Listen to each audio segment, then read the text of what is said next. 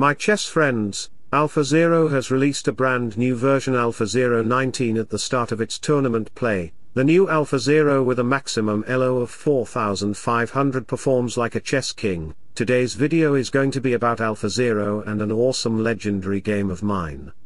We must use time as a tool, not as a couch. Alpha started the game with d4, we have knight f6 knight f3, I didn't play the queen's pawn opening symmetrical variation, instead I followed my Spielman book opening. You may think of playing d takes c5, but black can win back his pawn with the bishop. If g4 happen then play a5, 1600 ELO rated player may play c3 but after pawn exchanges, knight c6 will target to the pawn. The queen can also arrive to the a5 if white tries to protect his structure.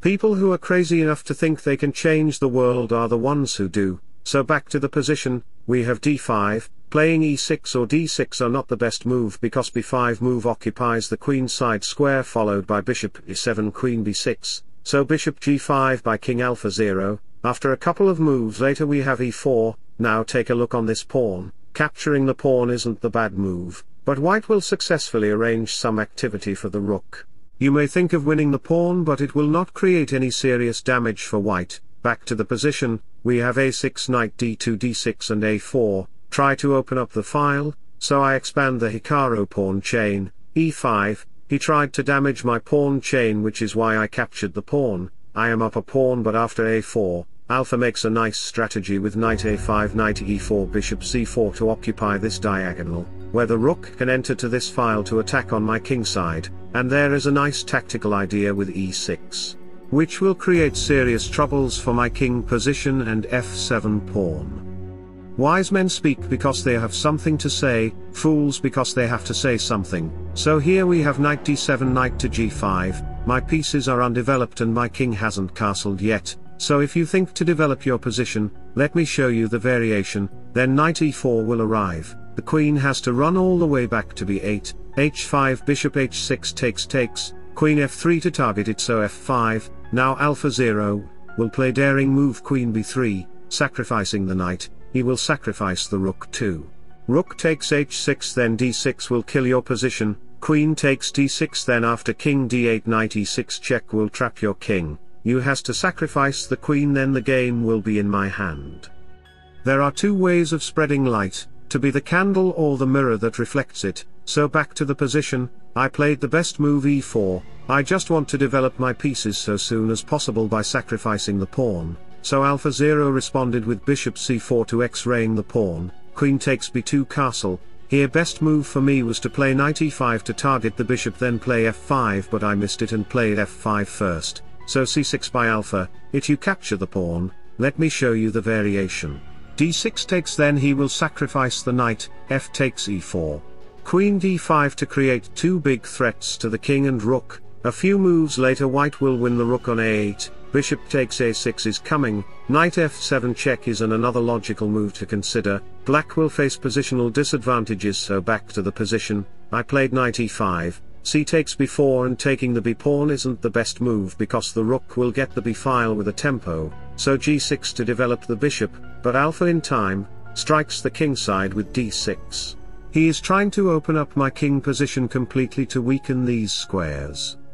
Opportunity is missed by most people because it is dressed in overalls and looks like work, so I played bishop h6 to target the AlphaZero's insane knights, he gets the opportunity to sacrifice the knight, takes queen d5 to give me a check on f7, if you dare to capture the knight, let me show you the variation, then d7 check will destroy you, knight takes pawn will lead queen takes rook followed by bishop takes e6 which may cause checkmate in 5 moves, if king d8 then bishop will arrive on a6. Knight b6 queen b8, bishop takes pawn queen takes knight check, now if you play king d7 then it will be checkmate by bishop b5.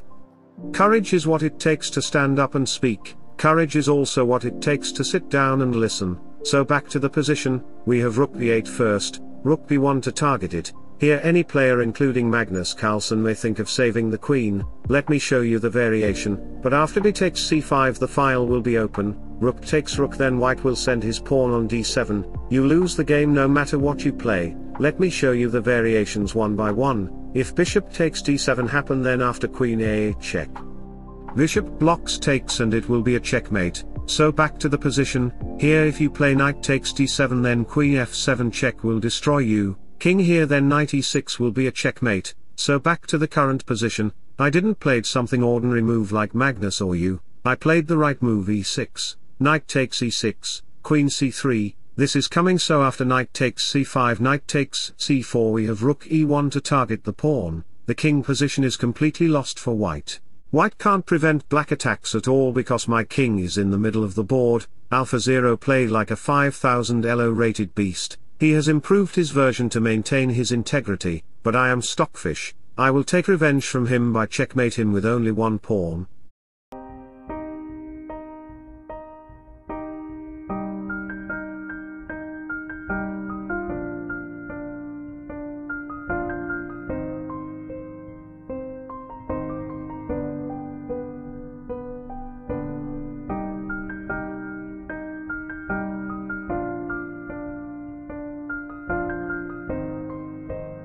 So wish you all the best, thanks for watching, subscribe for more, bye bye, take care, see you soon.